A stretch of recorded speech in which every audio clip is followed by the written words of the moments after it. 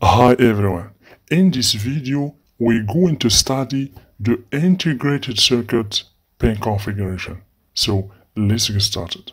So as you can see here, this is basically an integrated circuit that contains 4 amplifiers inside it, as you can see. Basically this is a logical circuit here, as you can see in pin number 1. In pin number 1 we have the output, as you can see, of the first amplifier. So pin number 2 and pin number 3 are inputs, as you can see.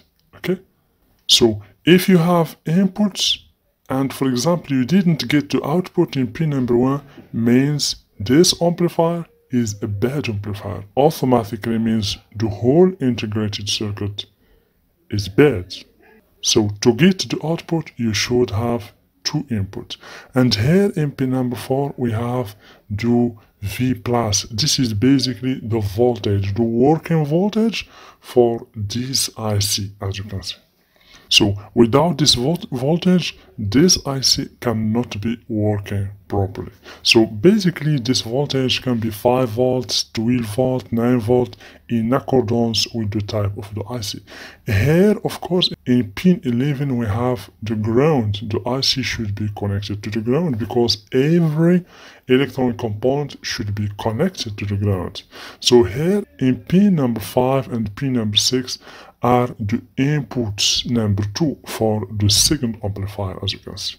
And we will get the output in pin number 7. So if the 2 inputs are present, you should get pin number 7 and output in pin number 7. Here we have the third amplifier with the same working principle, and of course the fourth amplifier with the same working principle. So pin 12 and 13 are inputs and pin 14 is the output. Here we have another integrated circuit. Basically this is a large integrated circuit with 64 pins, as you can see. This dot here means this is the pin number 1, as you can see. So this is the pin number 1, as you can see. And the reading is in this direction, counterclockwise. Okay, so pin number 1, 2, 3, 4, etc. Okay, so always the reading for the integrated circuit is in the counterclockwise. Okay, so here in pin number 9, as you can see, we have VSS. VSS means the ground. Okay, VSS or voltage of the source.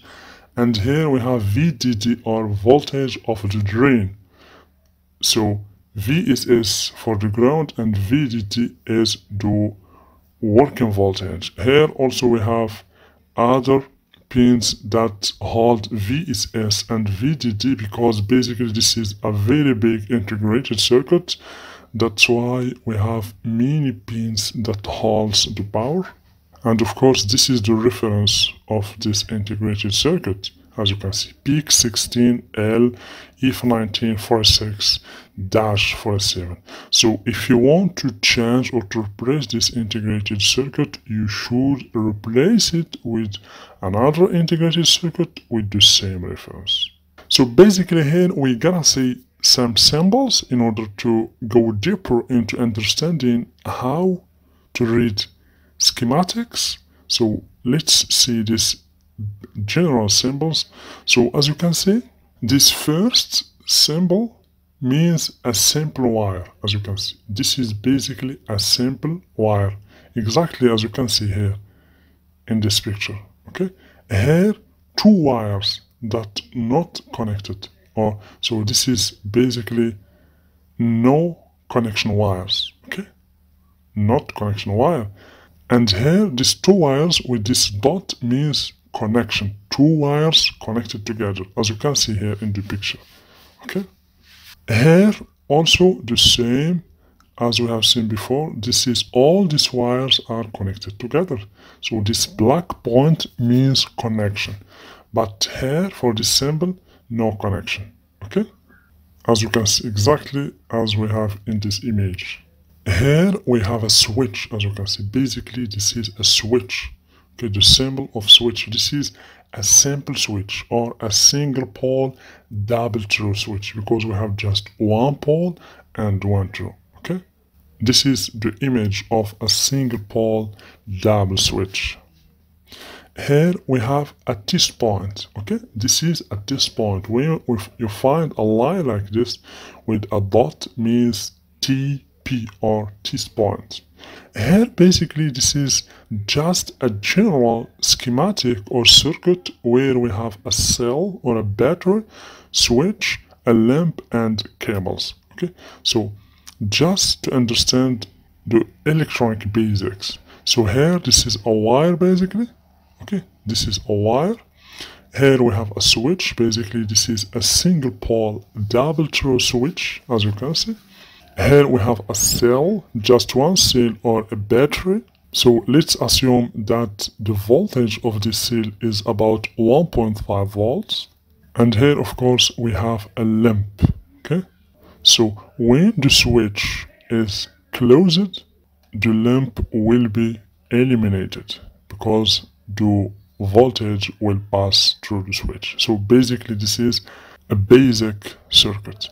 Here we have basically another circuit. Let's assume that this is a level 2 circuit. So here, as you can see, we have some resistors. These symbols are for resistors. Okay, so this is resistors basically. And this black dot means connection. Okay, all these black dots means the cables are connected together in that point, but here no connection. These two cables are not connected, as you can see. Here we have not connected. Here basically this is a ceramic capacitor. This is not a polarized capacitor. This is a ceramic capacitor. The reference of the capacitor is C, and the reference of the resistor is R.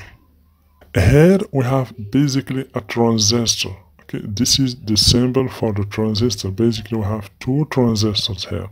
So basically this type of this transistor is NPN because the arrow is toward the emitter. So this is NPN transistor.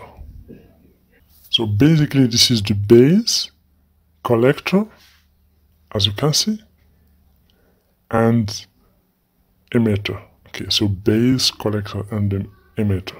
Okay.